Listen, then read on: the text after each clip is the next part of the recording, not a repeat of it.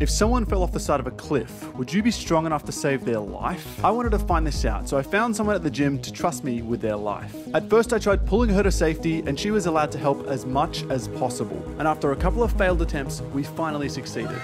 Next up, I tried saving her life and she was only allowed to grab the edge but not actually pull herself up. It was super sketchy and it required all of my strength, but I did manage to save her life.